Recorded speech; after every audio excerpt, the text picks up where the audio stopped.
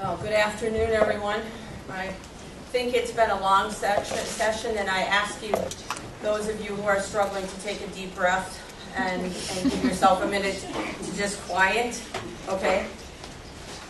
The things that I want to address rather quickly are coming from a different place than our panel. I'm going to speak to you as someone who has been involved in ministerial care of women and men who've been touched by abortion since 1984. In 1984, I founded Project Rachel, which is the outreach of the Catholic Church. It is a ministry that is contained in a diocese with the blessings of a bishop, with the contact information, and a network of specially trained priests and mental health professionals who will provide one-on-one care for women and men who've been touched by abortion. This ministry has grown throughout the years. The day after I did the first training, it went around the world in terms of information and has continued to do so ever since. All right. The book that we referred to was published by the Vatican Publishing House, and it's actually in Italian. So if you want to read it, I hope your Italian is good. All right. I'm going to speak about the aftermath of abortion and its impact on family. I'm not using the language of syndrome. I'm talking about the full spectrum of men and women whose lives have been touched by an abortion, many of whom would not have a full-fledged psychiatric diagnosis. They would be somewhere from mildly troubled to severe and have a diagnosis of post-abortion syndrome. But there are many people who are somewhere in the middle.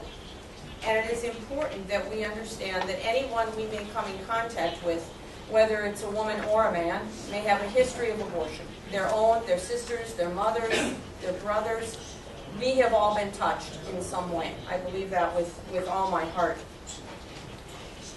The bottom line is that the woman who has had an abortion is a mother who has lost her child in a traumatic and unnatural fashion. And that is the seed of the difficulty. She is someone who may be grieving, and she may grieve at any point in her life, from right after the abortion to many years later. If any of you work with the elderly, with geriatric populations, oftentimes you will encounter elderly women who are incredibly agitated. They're ready to die. We think they would have died a couple of days ago, and yet they will not let go. You need to find a priest or a minister for that woman to talk to her about what's going on, because many times there is an old abortion 50, 60 years ago that is still troubling her. Abortion is a universal phenomenon. It is not unique to the West. It has been in the East for a long time. And the aftermath of abortion was recognized in the East as early as the 1950s in Japan, when they had temple ceremonies, and they continue now, to help parents who aborted their children to mourn and to grieve. The one thing that differs from culture to culture is how do we explain the problem and how do we grieve. And so in Japan and Taiwan, these are called baby spirit programs. These are temple ceremonies designed to appease the spirits of the unborn child, because their belief is that if an abortion happens, this child cannot continue its spiritual growth through the process of reincarnation. It has been stopped, and their description is that these children turn ugly and create mischief in their families. But the mischief that we see is universal across cultures. It's the same familial response, okay? Now, I want to share with you something that I think is incredibly interesting and valuable science. And this is science that is not necessarily well known across the medical field, but it is incredibly well researched. And that is that mothers carry cells of every child they ever conceive for many decades after the pregnancy ends, possibly to the end of their life. That's not known. This phenomena is called fetal microchimerism. These cells are present throughout our mother bodies. They are transferred to us and can be found by 4 weeks post-conception in our bloodstream. They may be there sooner. We do not know exactly how they transfer, but we do know that they are present. And that it goes a step further, that these cells are now transferred when we have another pregnancy to the other offspring. So any of you sitting in this room who have older brothers and sisters, you carry their cells in your body. We do not know what their purpose is, but we do know that they're present.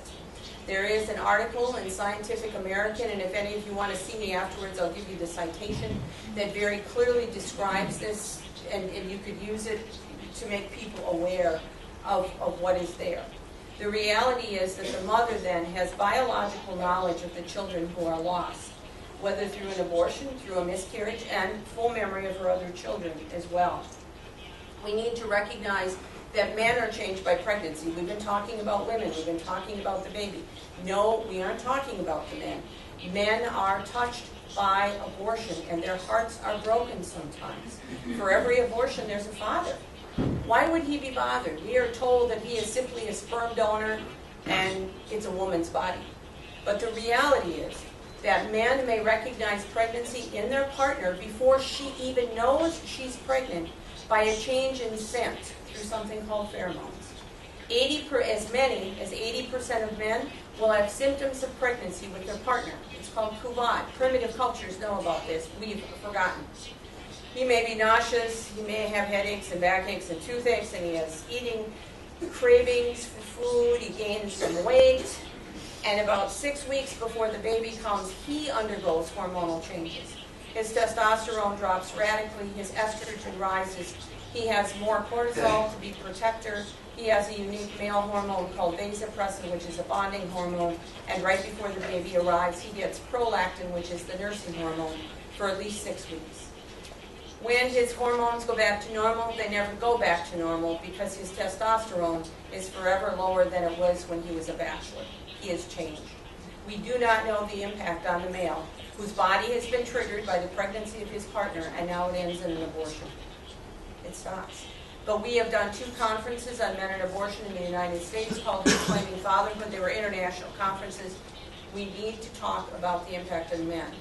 Men have many scenarios. Some would have stopped it. Some are told they can't stop it. It's a woman's choice. Some agree, some forced. Each one of them has a different time when the grief might be triggered. But for these men, this is a serious issue. For some, there's suicidality, there's grief, there's rage, there's chemical addiction, there is alcohol use, there is sexual addiction, and there's pornography, because men tend to run and hide from sexual encounters after that. And not all do, but for some, that's where they go. This awareness of the connection into family systems is important, because if there's been an abortion loss for either partner, it comes into the marriage. 30% of couples will remain together after an abortion. They marry, and it's an atonement marriage. We're going to live happily ever after, and we don't discuss the abortion. But the abortion goes directly into the bedroom with us and into our intimacy. And we do not trust each other, and we find that our intimacy is deeply damaged unless we've talked about this and forgiven each other and really begun to heal. Of the other 70%, they go on to marry other people. And many times, he brings in abortion losses, she brings in abortion losses, and they don't talk about them. And when they become fragile, this becomes an issue. There's transference that goes on. He's just like that man who forced me to have an abortion, but that might not be his story. She is just like the woman who had an abortion against my wishes. I wish I could have stopped it. And this, because it's not discussed, will destroy marriages, will destroy communication. Couples build walls around their heart that gets in the way of their intimacy. In addition, these previous abortions for the woman may increase the risk of prematurity and low birth weight babies. This creates additional stressors on the family. The father oftentimes is deeply, deeply concerned during the pregnancy. He is terrified that something is going to happen to his partner and to this child. The mother is reminded during the pregnancy of the previous abortion losses and many times does not bond well in utero. This can leave a permanent wound in the subsequent children. She may have a very difficult delivery because she is in a high state of chemical arousal, and so it may be an interventive. We may need a cesarean section. We may have some other things going on. These are things that increase stress in families. Women who are unhealed in subsequent pregnancies, when their baby comes, do not connect well. They are very overly protective, but oftentimes very distant emotionally from the child. The child reminds them of this loss that's unhealed. Fathers tend to become enmeshed with this child. He is totally focused on his child, and he becomes an overly protective father. If we have overly protective fathers and mothers, we have people who have some serious emotional damage that they're carrying around. We need to know that other family members are impacted. Grandparents may be the ones who force the abortion. That will break the relationship with their child, son or daughter. They may find out later, and now they're angry. Why did she have an abortion? Why didn't she come to me? I'm worried about her. There are many, many scenarios. We need to know that the siblings may suffer because they carry cells. And they will sometimes tell you, I always knew I should have a brother or a sister. How do they know? What is that about? They have also grown up in a household where things may not be working the way they should because of this impacted grief that the parents are struggling with. And furthermore, brothers, sisters, and other family members and friends will struggle afterwards with loss.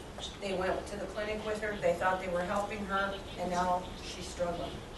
And so as we talk about this, it's important to know that the wounds of abortion are across the board. They aren't just the worst case psychiatric diagnosis, but rather anyone we know who's had an abortion could be suffering to some degree. And it may come on suddenly. There's something called a trigger incident, where today I know my abortion's a problem. I might not have recognized it for the past 10 years. I might have been acting out in terms of alcohol or other things, but today I know it's a problem. I share that with you because as people doing pro-life work, we need to be sensitized to the people around us. We need to be aware that sometimes the most angry people are the ones we should not argue with. We should be quiet, and we should say to them, why do you feel this way? Can you just share with me? I'd like to understand. And in doing that, you open the door for their healing, because they've never had a chance to tell anybody why they feel this way. And it might be their own abortion, it might be someone else's, but we can be the instruments of healing. We are told by both Pope John Paul the Great and by Pope Benedict that we are to do this work. We are to bring them to the church for healing. And in section 99 of the Gospel of Life, Pope John Paul promised them that there would be people to help them. And Pope Benedict, in a document from 2008, took it a step further and said to all of us that we must be the Good Samaritans who bring them to the church for healing. So that's my challenge to all of you. How do we help people to heal? Those that are healed, the men change the culture, the women change the heart of the culture, and it is there that the culture of life is born. And we need to be about supporting that. People who are healed after abortion are never pro-abortion. They become pro-life. I have with me the Project Rachel Ministry Handbook. This is available, again, see me afterwards. The bishops of the U.S. have this on their website. It is at this point translated into Spanish and Portuguese, also Italian, but I don't think the Italian is online yet, and English. It's there for you to share with your priests, with your bishops, with whomever, so that we can all be instruments of healing. So I thank you for this opportunity. God bless you for all that you do. The importance of understanding that abortion is also at the core of the breakdown of the family in many places is an important piece for us to keep in mind. Thank you very much.